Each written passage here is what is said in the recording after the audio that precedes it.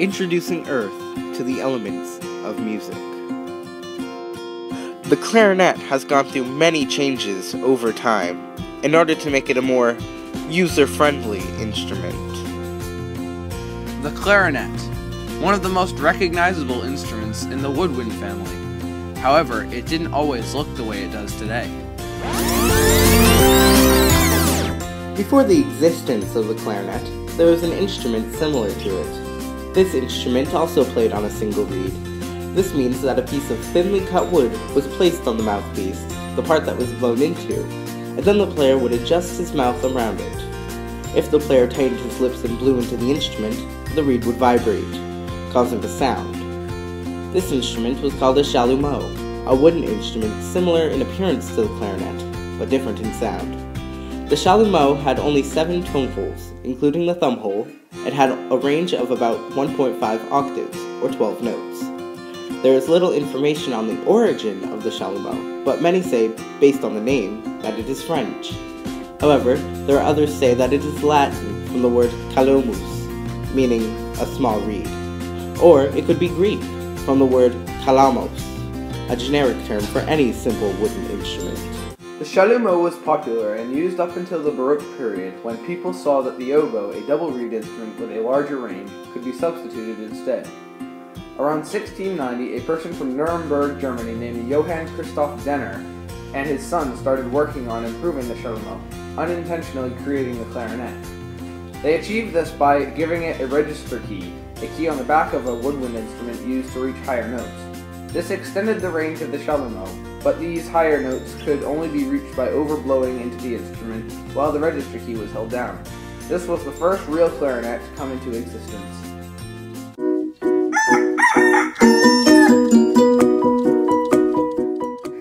Even though the clarinet was extremely different than its predecessor, the terms were often switched. The name clarinet came from the Italian word claron, meaning trumpet, and et, meaning small. In the 1700s, a big step was going to be taken by the clarinet. For the first time, pieces were being written that included, or were specifically for the clarinet. One of the first people to do this was Beethoven. However, driven by the complaints that his listeners made about how he didn't understand what the clarinet was for, he ended up writing pieces that didn't fit the tone quality or show off the range abilities of the clarinet. Others that also did this were George Handel, 1685 to 1759, Johann Bach, 1685 to 1750, Antonio Vivaldi, 1678 to 1741, and Wolfgang Mozart, 1756 to 1791. Another step that was going to be taken by the clarinet was the employment of 2 clarinetists by the Mannheim Orchestra. This was the first orchestra to employ clarinetists. In the 1780s, the task was set into place to add more notes to the range of the clarinet. During this time, 5 keys were added to the clarinet to expand the range. Also, the bore, or the space from the mouthpiece to the barrel, was changed, along with the diameter of the whole clarinet.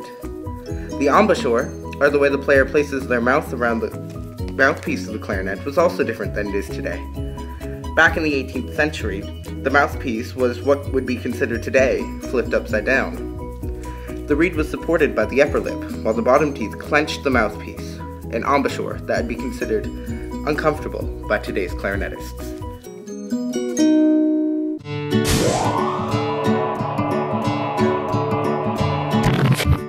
During the 1800s, more concertos were created. However, there was a big difference between these concertos and the concertos of the 1700s. In these concertos, the upper register of the clarinet was used much more often, and they targeted the unique tone of the clarinet to lyrically play slow parts of the pieces or effectively transition from one movement, or part of a song, to another. Also, clarinets had begun to spread throughout Europe and started to become popular in America. In 1812, Ivan Muller created a new clarinet. He created a 13-keyed clarinet by adding 7 more keys. Before this, several clarinets were needed to play in different keys, or which scale a piece is written around. For example, if a piece is written in the key of G major, it is written around the G major scale. This means that there will be an F sharp in the clarinet key signature. Because Because this sharp is in the key signature, every F played in the piece will be sharp unless there is a natural sign in front of the F. Now, any clarinet can play in any key. Muller also changed the mouthpiece and thinned and tapered the reed of the clarinet to fit the mouthpiece better. This allowed for more articulations, or the way a player starts and ends a note with their tongue. However, at this time, the mouthpiece and the barrel were still in one piece, making it so clarinetists couldn't tune effectively. By the 1830s, clarinets had 12 to 13 keys, depending on the fingering system. Also, felt pads were replaced by leather-filled wool. These new pads covered the tone holes of the clarinet better and gave the player more accuracy and precision while playing.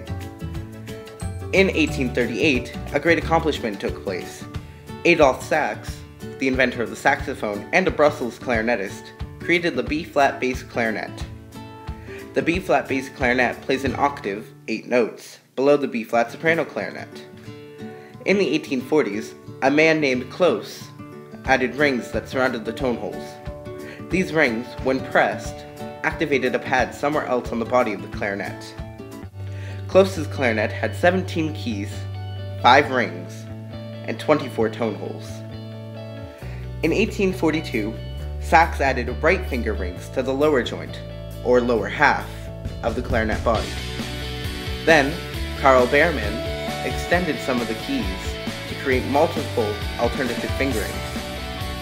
In 1850, the Boehm fingering system, the fingering system used on the flute, was introduced to the clarinet. This got rid of tricky fingerings that the clarinet had. This also gave the clarinet a beautiful tone color, or sound. This advancement made the clarinet have a more free and earthy sound. This is the reason why the clarinet is heard in most folk songs and traditions. The clarinet is also the instrument that best resembles the human voice, making it ideal for composing lullabies and other soothing music.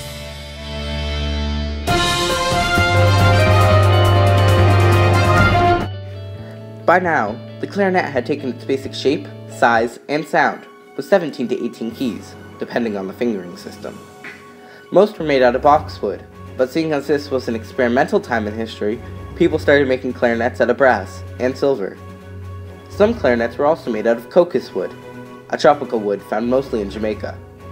French clarinet makers started making clarinets out of ebony, a heavy dark wood from Africa. Gradually, however, African blackwood, a wood similar to ebony, became the main material used for making clarinets because it is less brittle and lighter than ebony. Composers also started utilizing the clarinet's dynamic intensities. A clarinet can play as soft as a whisper, and in just a breath, the clarinet can be loud and penetrating. The clarinet is a good instrument for beginners because it is easy to learn the fingerings and learn the embouchure needed to play. However, it is also more challenging for advanced players trying to master the instrument and expand the range.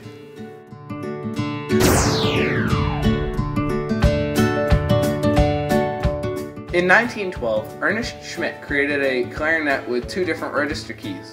He did this to get rid of the weak sound of A flat, and B flat on the clarinet. These notes are known as throat tones. Throat tones are weak, fuzzy-sounding notes on the clarinet that are only tuned by the embouchure of the player and the way that the player blows into the clarinet.